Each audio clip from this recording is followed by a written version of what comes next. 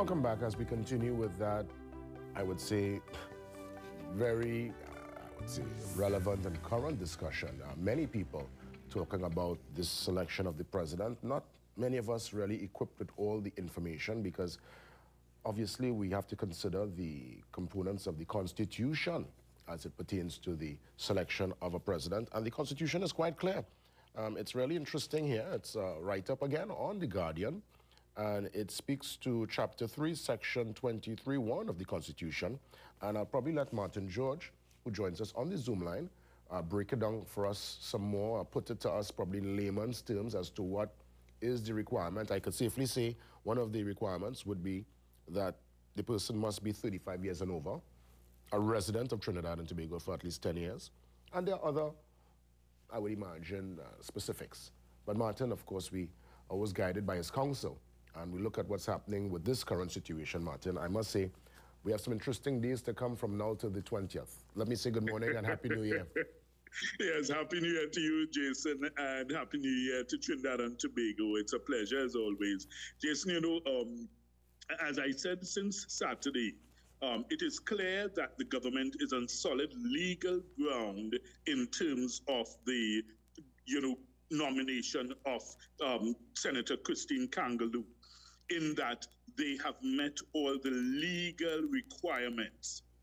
When one looks at Section 23, as you pointed out, of the Constitution, and as I pointed out since Saturday, Section 24, I think goes to the heart of the matter, which is at issue here, where there has been objection and there have been complaints by some in relation to the fact that she is a sitting senator and a member of the parliament.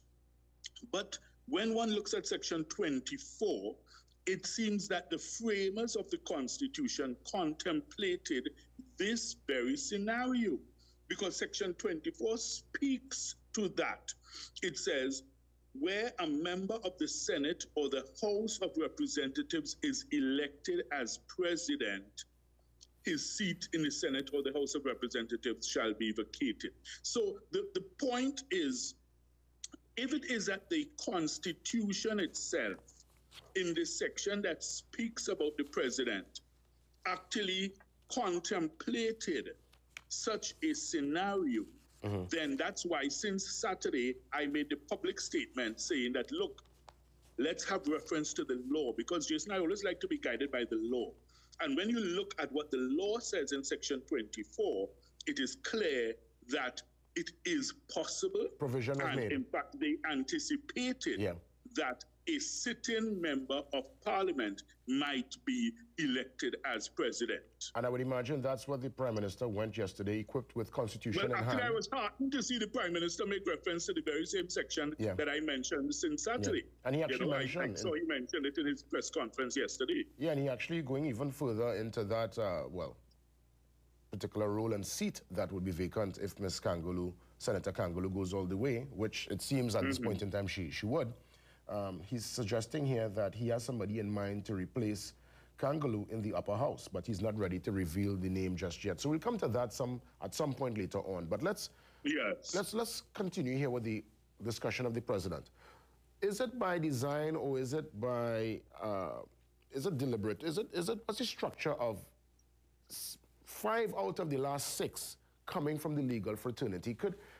Could, let's say, a president be from the private sector, a lot of business and industry, someone who is well respected? Of course, when you look at the requirements in Section 23, there's nothing debarring, other persons, and there's nothing saying that having legal qualifications is a prerequisite. In fact, Jason, it's not necessary at all, because you have legal advisors to the office of the president. So why? And the fact that you may have had legal training, one would hope that you would not seek to be advising yourself legally on these issues, but instead you would rely on the advice of, the attorneys assigned to the office of the president and seek their guidance. It's the facility of, having senior counsel's advice if necessary. So therefore, it would be very, unique if it is that someone who has legal training in the office of the president seeks to advise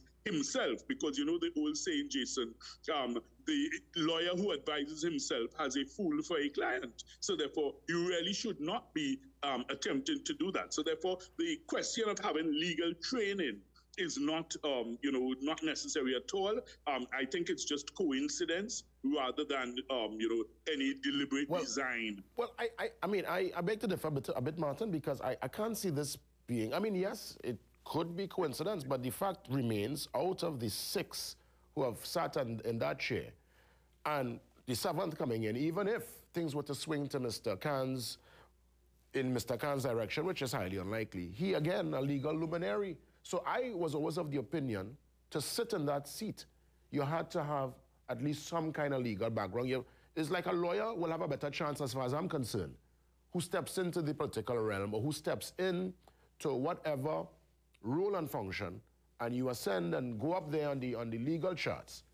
I think it's an easier chance for you to become the president, because it's only Mr. George Maxwell Richards, former campus principal of UWI and academic mind, educator. He went forward, and he's the only one out of the 6. I'm seeing Sir Ellis Clarke, Noor Hassan Ali. Who was a non-legal person. Yes, non-legal. So clearly it seems like, it leans more in the direction of those who have a legal background. And I still don't think that it is deliberate in that regard, because I don't think that it's necessary, because certainly whatever legal issues former President George Maxwell Richards would have had to deal with, I'm sure he acquitted himself quite, competently and capably in that regard, because he would have sought appropriate legal advice. So it just appears, it's the same with Jason. You see many attorneys ending up as politicians.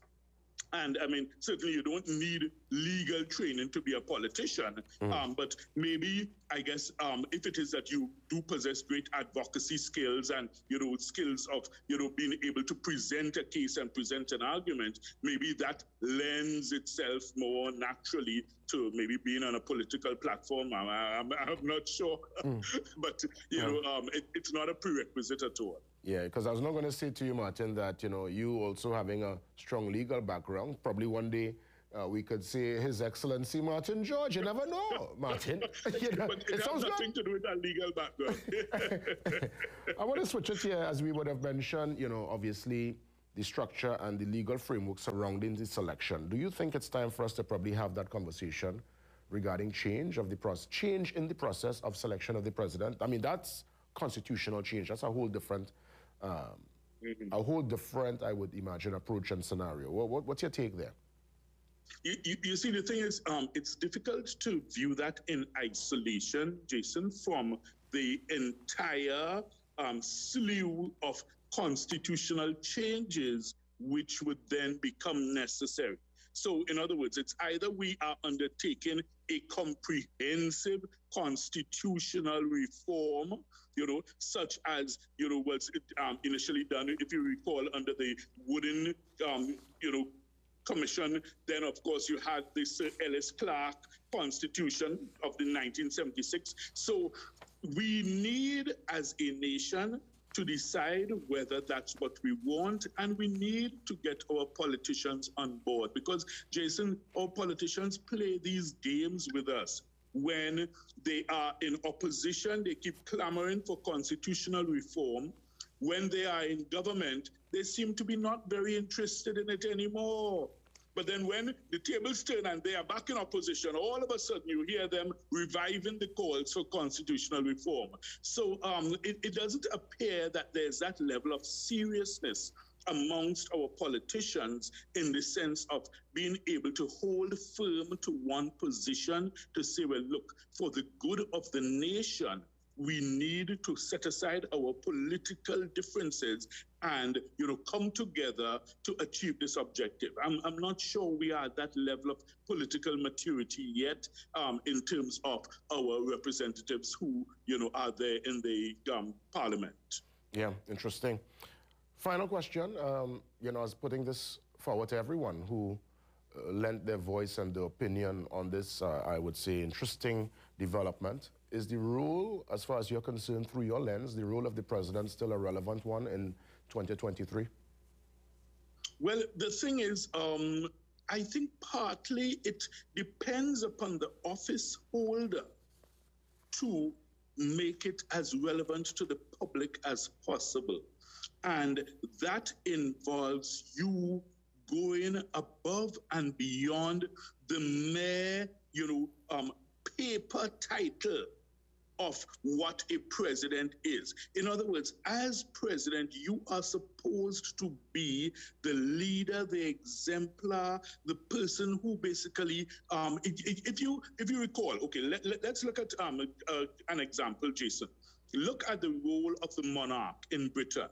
All right, notwithstanding the fact that Britain would have its prime minister, whenever the Queen has to give her throne speech, the entire nation sits and listens. They would be, enthralled and, in awe. I mean, of course, I'm not sure what the reaction King Charles would get, but the fact is, Queen Elizabeth, she lived that role and she made that role relevant. And you look at even Princess Diana, how she made her role relevant. So it's not just the fact that, okay, yes, it appears that a lot of it is, rubber stamping and, you appear to be a paper tiger.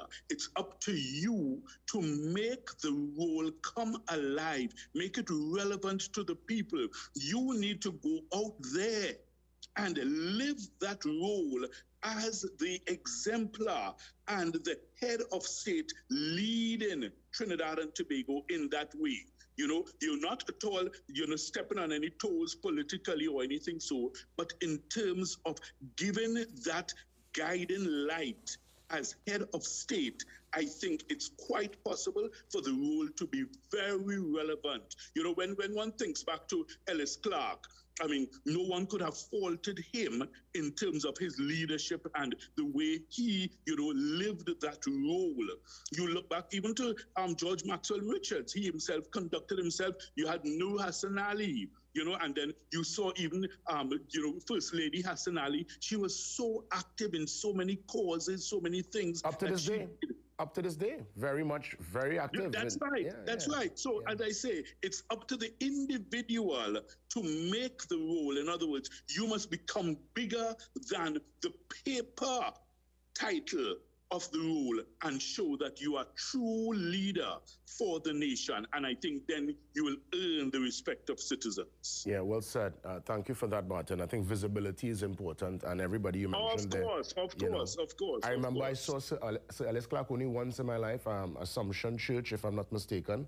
He went to Sunday Mass, and this was years after he was president, but he stood after the Mass greeting everyone. People waited in a line, such reverence and respect. Yes. And I remember saying to Mom, wow, that's Ellis Clark, the former president. People used to treat the man like president, even though he was not president at the time. That's right, because he always comported himself with that dignity. Statesman. And I think that's what is important. Yeah. Hey, Martin, thank you so much. All the best. We will touch base. It's always a pleasure. Yeah, always. And we'll monitor the story, and probably after we'll have a postmortem on the selection after the 20th of January. Indeed. Thank you. All the best, Martin George, touching base. Have a great morning. Yeah, you too.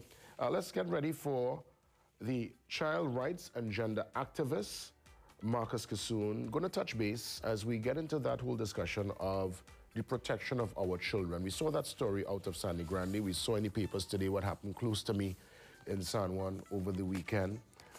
What are we doing? Where are we going as it pertains to the vulnerable, the young ones, the ones we should be really looking after and protecting?